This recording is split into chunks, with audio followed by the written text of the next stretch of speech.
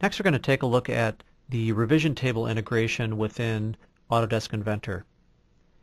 So open up the frame.dwg, and from the Annotate menu, click on Vault Revision. And I'd like you to place a revision table, and we're going to dock it into the upper left-hand corner. And this will go and pull out the revision directly from the iProperties. And let's turn right around and check this DWG back into Vault.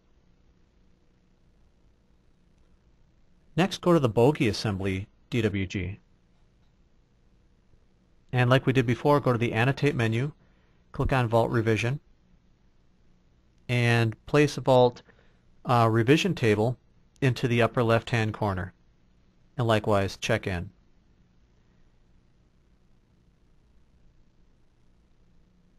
So now here's something interesting. Let's switch back to the frame.dwg, and you'll notice if you go to the Vault menu, and we bump the revision. Right now this is work in progress, and this is at revision A. If we bump the revision 1 primary, it goes to B, and click on OK. And let's go and check out the drawing.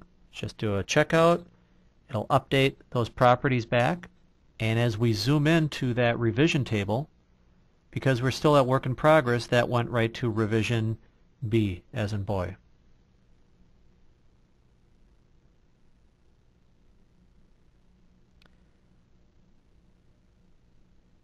So now let's go back over and take a look at a different way. So how do we get that to actually list down and add another revision row? So what I'd like you to do is in the Bogey Assembly, I'd like you to change the state to released. We're actually going to cycle this. We're going to move back to released,